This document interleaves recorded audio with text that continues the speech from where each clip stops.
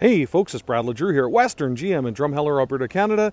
And it's been nearly 3 months, and this is the very first 2022 that we've gotten in the last 3 months. It's crazy. And I'll apologize in advance. I'm a Canadian. It's minus like 18 out. It's a little cold. And I got a hockey puck in the face on Sunday night. Today is Thursday, so I got a couple stitches and my F's don't sound right. So I apologize in advance. But first off, this is the all-new 2022, or I should say there's some updates to this. Last year was the first year of this new body style Yukon, and we've got the new AT4 2022 here. And there are some changes, so let's get into the meat and potatoes of it here. Let's start by popping the hood. You're gonna walk to the front here. You're just gonna put your hand right there and slide to the right and open straight up. So the standard engine on the AT4 is the 5.3 liter naturally aspirated V8. It's direct injected with variable valve timing, and it is a Ecotec 3 engine. 355 horsepower, 383 foot-pounds of torque. And you can hear, it's nice, it's quiet. You can see in there, we got our air box, rad fluid overflow, Dexos oil, windshield washer fluid. You can see got our battery over here, little fuse panel on top. You see our oil dipstick down there. And another big meat and potatoes is that this is paired with a Gen 2 10-speed automatic transmission. Many of you probably know that the 10 speeds that us and Ford use are engineered and designed by GM. It was a joint development. And so now GM is in the Gen 2 of those 10-speed automatic transmissions. The second engine, so the only other secondary choice for engines you can get in this class, is a 6.2 liter big boy V8, and that one is 420 horsepower and 460 foot-pounds of torque. And those are your two engine choices. You can see here we got some nice soft padding up top. Again, just some nice refinement. We're going to close this down. And this color really shows nice here. This is the all-new Redwood Metallic, okay? Now, when we talk about the AT4, you notice the front end's a little different. It's got a better approach angle here in the front end, and that's actually why the intercooler would be down here if this was a 3-liter diesel, and that's exactly why you can't get the 3-liter diesel in this vehicle. But if you look in the front end, you've got this nice black ice chrome. Looks really nice. The C-shaped LEDs, all the LED daytime running lights, fog lights, you can see down below. Really nice stuff. You can see we're got a 20-inch exclusive alloy wheel here that's got the black paint, and you can see the chrome finishes on top. Really nice, and it's a nice Wrangler all-terrain tire as well. It's actually a Trail Runner AT tire is the actual model. You notice as well the built-in board. Okay, really nice, easy step in. You can get on some of the Yukons the power running boards as well. You can see that AT4 logo, the GMC logo. You can also see the GMC logo here in the accenting of the headlights. Some nice little touches. And moving on over, just gonna back up, get another, whoop, the camera's not focusing. Got a brand new iPhone 13 here we're trying today for the first time, and it doesn't focus as fast. Look at that. Great look in the back end as well. You can see that exhaust system. Now, personally, I've said this before. You see this cover here for the hitch and stuff? I really wish that that was exposed in the AT4. Maybe a little bit of a red tow hook or paint in the back that just give it that little extra off-road look. So that's something I think GM could improve, but still, great looking unit. I'm gonna go fast here, and my hands are already starting to shake, so I apologize. Now, we can do this a couple different ways. Obviously, we've got our modern key system here, so I can double tap, I can approach and kick. But I just wanted to show you guys how much volume and room there is in this vehicle as well. Again, you can get this with the power folding seats like this one here. Come on, focus, baby. So I'm just going to raise up both of these seats. So you can see with the seat raised, we actually have more volume than we did in the previous generation. So again, no change in the interior here for storage in the back. A little bit of storage in under here. And you can see, okay, pretty straightforward stuff. Want to close this up. There is a little button right here, and that is to just pop this glass. That's actually where your wiper blade is as well, to keep it out of the elements. But if you notice, now you can easily quickly grab your hockey bag or whatnot out of this backpack, piece of luggage. Pretty straightforward. Of course, modern vehicle, capless fuel door. Proximity sensors on all 4 doors. So again, touch once unlocks just that door. Touch 4 times or touch twice unlocks all 5 doors. I say 5 because it is a hatchback. Now take a look in this. You've got a beautiful, beautiful interior in this thing. So if we look here, we've got this really nice, come on camera, work with me now. Beautiful chrome with this carbon fiber gloss finish. It looks really, really nice. You got the chrome accents and the door handle. You can see the stitching, and again, you can see it's a nice soft touch material. And again, a nice soft touch on this perforated leather here. You can see this is the exclusive AT4 interior with these nice brown accenting inside, and the stitching and the piping. Looks really, really nice.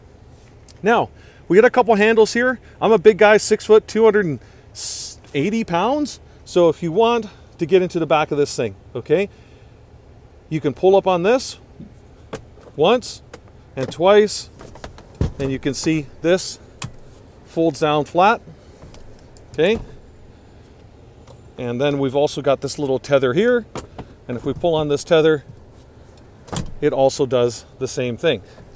Now, everything in these vehicles is designed for what we call the curbside, okay? So for safety, all the latest generation Chev and GMC vehicles, on this passenger side, also known as the curbside, it has a little bit different functionality. So again, let's say we want to get in the back on this side. When we pull that same handle, you can see how it flips up. So again, real quick, push it down, pull it up. I'm doing this all one-handed too. So again, we walk up to this, we pull on this handle once, articulates down, pull on it a second time, articulates up. So again, you want to get in the back. You can see now, even though I'm 6 foot, you can see I've still got a little bit of knee room in this vehicle here as well. And these front seats do, pardon me, getting in and out. These center seats have this handle here on both sides. And if you notice, that lets you slide this seat quite a bit forwards or backwards. So again, now this is the 8-passenger configuration. You can see, so again, this is a heated rear seat if you notice right over here. Automatic climate control, heated seats, USB-Cs, power plug-in down low. Really, really nice. And let's move over to the driver's side.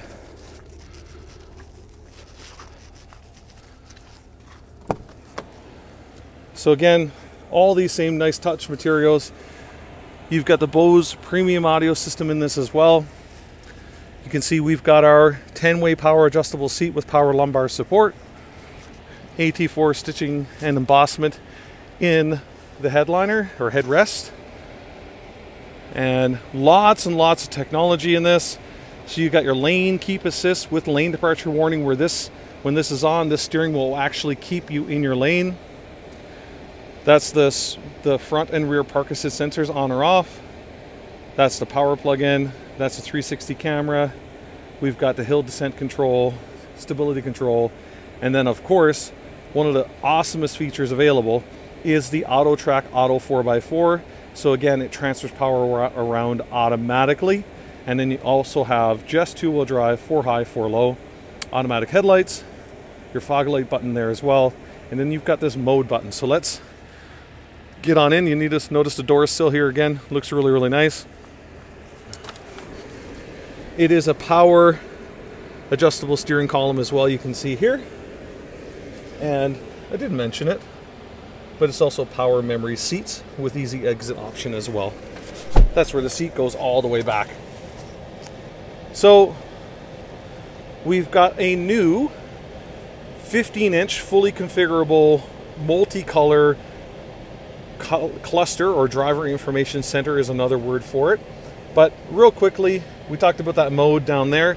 So when I move that mode button, you notice it'll tell a drive mode. So trailer, normal, tow haul, off-road, and sport. And what's interesting about that, depending on what you change that to, it actually changes the throttle response, the shift points of your transmission, and the dampening on the steering to give you more or less assist. So again, more or less road feel. So really, really neat. And I know this is going to be really hard. I'm just going to zoom back a little bit. But we got the heated steering wheel, we got our automatic crash, front pedestrian braking, all that crazy stuff. And again, you've got 2 buttons to control your Apple CarPlay or Android Auto to talk, send a message, receive a call, that sort of stuff, or just cancel or hang up a call. And then you've got this little jog dial here, okay, switching hands. So I'm just going to go over here and say, let's go to display layout. Okay, so this is kind of neat. I'm going to try to do this again, doing everything one-handed. Okay, so classic, a progressive layout,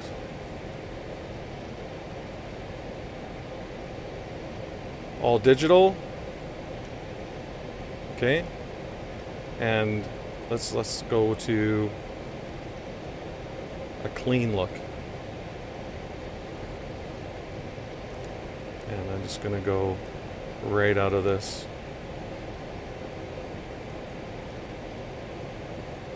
So there you go. You got a couple different options of how that looks. I'm going to go back to classic. And even with that, you can change the left side info, the right side info, these lower gauges. So really configurable how you would like it. And you can have the digital speed right there, Sirius XM radio, your navigation, all that. And of course, hopefully you can see it here, we've got the heads-up display here as well. And you can also change, can we see that? Can we zoom in? You can also change the information you see here on the heads-up display as well. So, and this is the other big change in this generation, is this updated screen. So it's now a Google device. So GM partnered with Google. They've got a really cool system set up. So again, very similar. It's even recognizing, of course, Google's listening. I didn't understand. It's thinking I'm saying, hey Google. So pretty straightforward here. Just like the old generation, you got a home button down here. You've got a home button right here. So what do you want to see? If you hit your home button, it's going to go to that split screen, what's on the radio station, and also to your maps. Now you can sign into different Google accounts here as well, so that it will have all your favorite waypoints and everything all saved for you all the time. But again, straightforward, you hit your home button here, you just click on maps. You don't have to be signed in. Beautiful, beautiful maps. You can see how responsive this is. And again, it's a little bit cold outside, -10, I guess. So again, even with that little bit of coldness, you can see the display is very responsive. We can touch here for trailering. Okay. We can touch here as well. We can pair our phones. We can click the, obviously, music icon for our audio. And we can change our sources here. Say we want to go to AM. Pretty straightforward stuff. Again, home button here. Okay. And then also we've got our cameras here. So you can see we got the surround vision camera, and that's the front facing, that's the rear facing camera. We can do the split view side. You can see here when I turn the steering wheel. So again, if you're trying to park close to a building or a curb, really neat stuff. Again, you can hit the X here, or we can just hit the home button down here, and it'll take us right back to the main screen. And of course, it's Android Auto or Apple CarPlay capable. Slide across here, you've got everything else, your climate control, Google News, your My GMC app, you've got podcasts, all this sort of stuff here. And again, you can see your outside temperature, your time. It's got 4G LTE Wi-Fi built in, which is that little icon there as well. GM has had that in almost every single vehicle that GM's made since 2014. Okay, pretty awesome stuff as well. And then obviously moving on down, it's just a digital climate control instead of using your old school buttons down here, which I still love. I love, again, the red and the blue here. Again, automatic sync. We got the heated seats, back and bum with 3 levels of heat.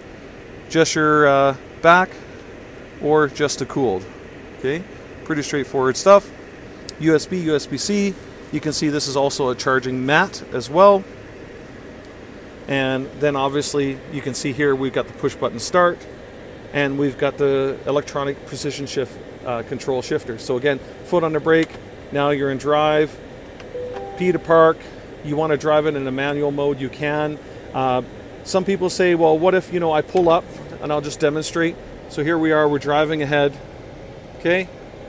And let's say we are older or we're in a hurry and we forget to hit P. We just turn off this truck. It puts itself into park automatically, and also it puts on the emergency brake as well. So again, you don't have to be worried about possibly forgetting to push the park button and the vehicle rolling on you. That will not happen, okay? And then you can see really nice center console area. Again, the nice soft touch dual materials here. And again, nice little area for your phone just to rest if it's not on the wireless charger down here, or change, whatnot. And then inside you can see quite a bit more storage as well. Okay, you got this little cubbyhole storage up here as well. And moving up top, you've got your HomeLink garage door opener with 3 different programs. You've got your power lift gate you can control here. Your folding seats here you can control manually. Okay, and then you've also got the sunshade and your sunroof to slide and open.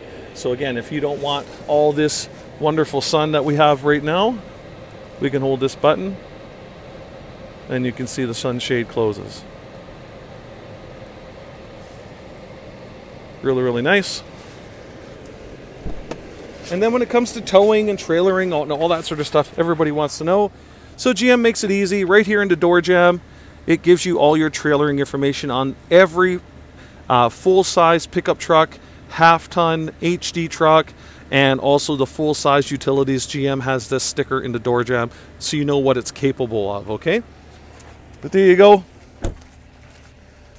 No preparation, 3 months later, first time review in a long time. Hopefully my P's and F's didn't sound too weird with my busted lip here. But it's Canada, guys. We play hockey. We're rough. And that's why we're tough. Hopefully you guys have a great day. Go on down to your local GMC store and check one out.